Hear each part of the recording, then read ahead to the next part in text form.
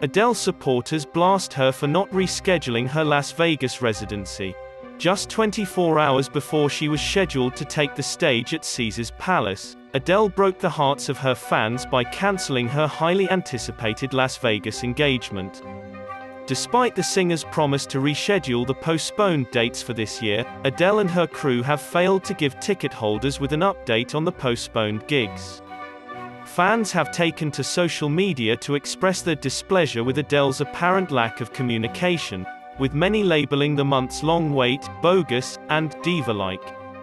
Weekends with Adele were to be underway on January 21st at Caesars Palace in Las Vegas with the singer herself. However, the day before the start of the 12-week residence, Adele stated that she would be delaying it, citing the COVID-19 outbreak as a reason.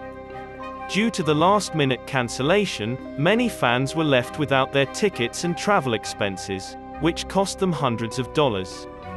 Adele's official Twitter account, her fan website Adele Access, and Ticketmaster have been receiving complaints from fans who are seeking explanations and refunds. In the midst of the controversy, one Twitter user blasted Adele's followers for continuing to support the diva, even saying that Adele doesn't deserve a dime. Too busy with new lover Rich Paul, sports agent, was another charge leveled against the celebrity. Rich and Adele started dating this summer and just acquired a huge £47 million mega mansion, formerly owned by Sylvester Stallone.